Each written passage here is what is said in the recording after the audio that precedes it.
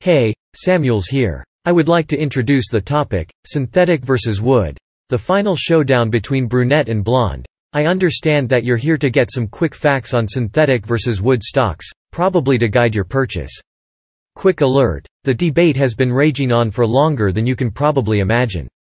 Perhaps it started with the push and pull between the brunette and the blonde. Are you aware of the differences between the two? Here are a few interesting facts. Facts about blondes: 1. Have more fun. 2. Are more approachable. 3. Get offered more help. 4. Research shows they earn roughly 7% more than brunettes. 5. Blonde waitresses earn more tips. 6. Perceived as more attractive. Facts about brunettes: 1. They are perceived as more worldly and mature. 2. They are perceived as more intelligent. 3. They are viewed as marriage material. 4. They are believed to be more self-sufficient. 5. They are perceived as more serious. 6. They are perceived as less approachable. Just in case we are still not on the same page, brunettes represent the synthetic stocks while the blondes stand for wooden stocks. Which one wins? Stay with me as I disclose the pros and cons of these two variations of air rifle stocks. There are a few things you need to understand first. To read the article, please visit https://airgunmaniac.com/synthetic-vs-wood-stock/. Final verdict: the brunettes or the blondes? Having laid out the facts, which one will you go for? Personally, I am a synthetic guy. I am always ready to sacrifice the good looks of wood and benefit from the durability of the synthetics. From experience, hunting is a rugged sport and can only be succeeded in if you have a sturdy airgun that can stand the rigors of the field. Synthetic versus wood looks: there is no doubt that wood carries the flag in terms of looks. Being natural, the beautiful patterns cannot be equaled by any man-made material. In fact, man has tried to imitate the natural patterns of wood by inventing the wood laminates. The resulting product is somewhat beautiful but still does not match the natural beauty of wood. The same is true for the synthetics. There is nothing so fancy about the matte finish. Even though the manufacturers try other tricks like bluing, they have not been able to produce something more beautiful than wood. Wood is also warm. It has the tendency to influence your mood and give you that confidence you need when hunting. If you can recall, the initial air rifles had wood stocks. Having an air rifle with a wood stock psychologically gives you the feeling of handling a real firearm. And what does that do to you? Increase your confidence. Synthetic versus wood durability. Durability goes hand in hand with moisture resistance. Obviously, synthetic stocks are more moisture resistant than traditional wood stocks. Synthetic stocks hardly absorb moisture. This way, they are not prone to swelling and shrinking like their wood counterparts. Wood, even the best quality, absorbs moisture when exposed to the open air. Absorption of moisture leads to swelling of the stock. When the stock loses moisture as it is exposed to the sun, it shrinks. The alternate swelling and shrinking compromises the bedding quality of the barrel. In the end, the wood stock wears and the airgun becomes fairly inaccurate. Synthetic stocks, on the other hand, can last for several years without any significant decline in the bedding quality.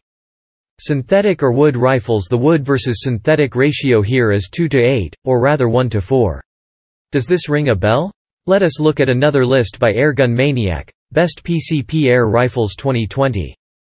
Synthetic versus wood recoil. Recoil can be quite a nuisance for any shooter out there.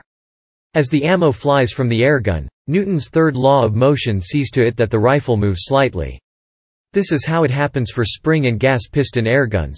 Pulling the trigger releases the spring so that the piston can be pushed forward. At the same time, there is a backward push by the spring. As the piston gains momentum, the spring continues to move in a forward-backward motion.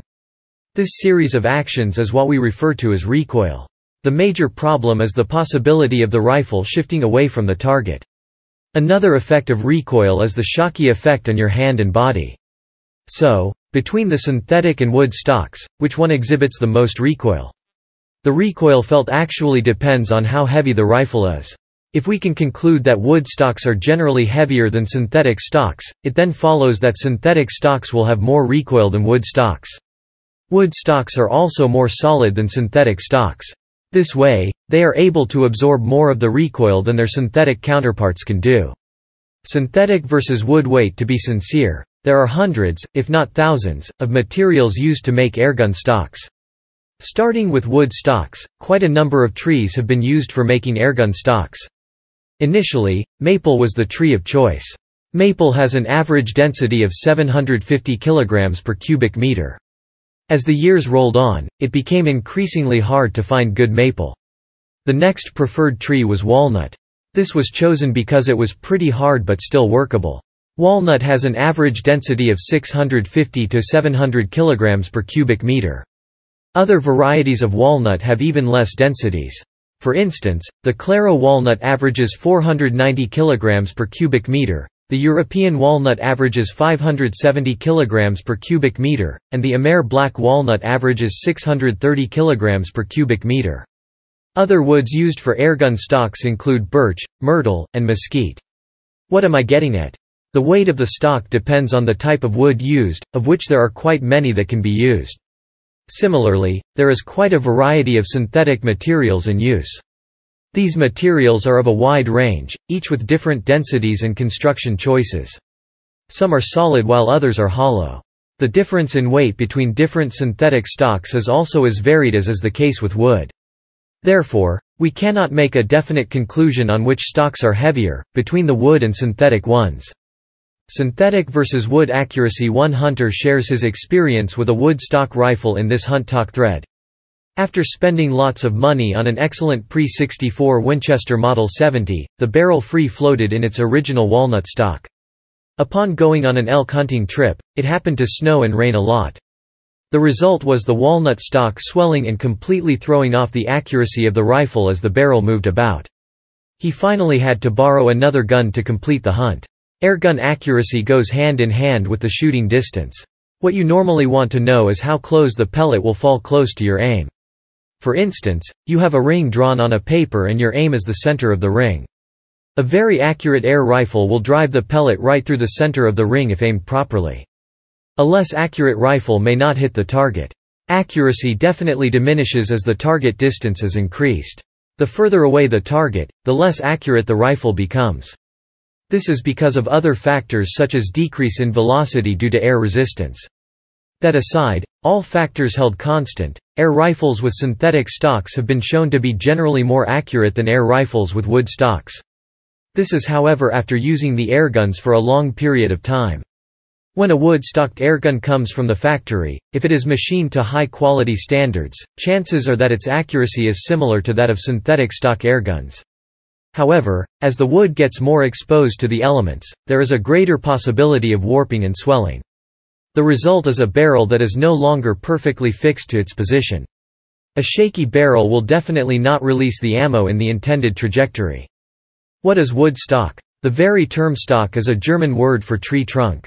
The name dates way back to 1571 when hunters started hunting with rifles. The version of the rifle used then was known as the hand cannon.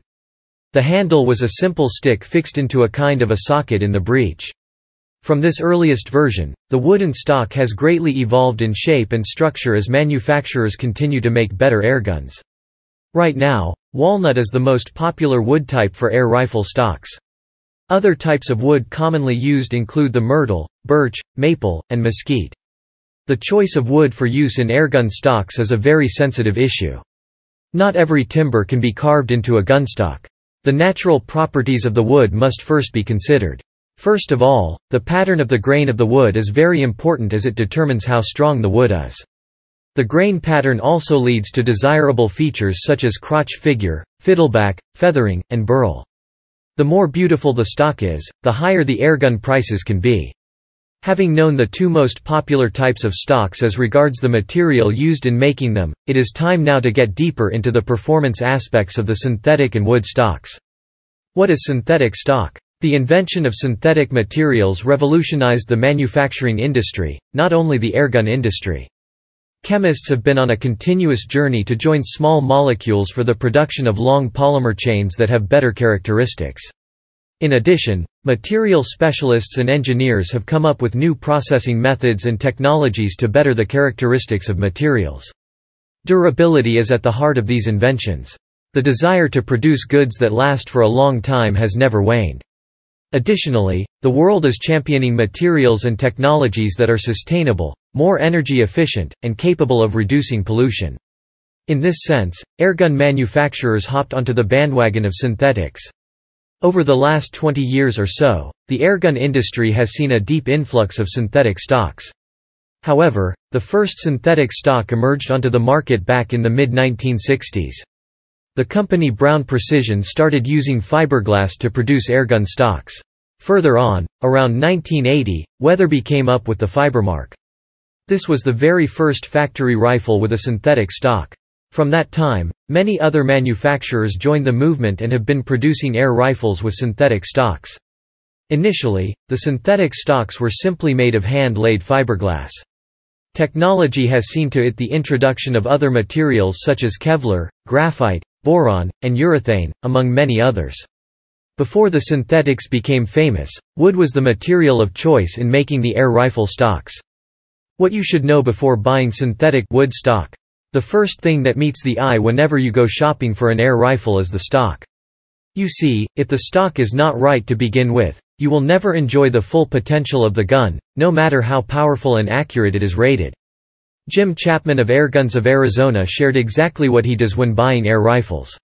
"I'll hold the rifle and look at it while getting the feel, place my face against the comb to get an idea of how the gun will hold when I have a scope mounted.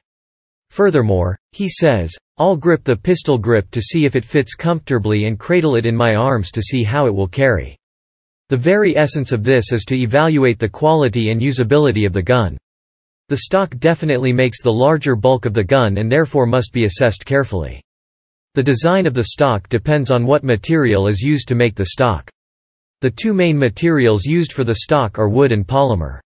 The rest of the gun is usually made of metal. This metal part may or may not be incorporated into the stock.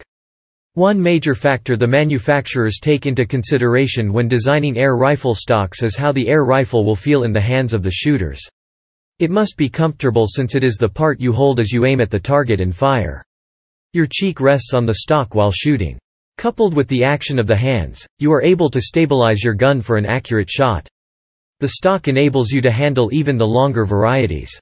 Additionally, the stock of the airgun helps absorb some of the aftershock generated after shooting the high-powered airguns.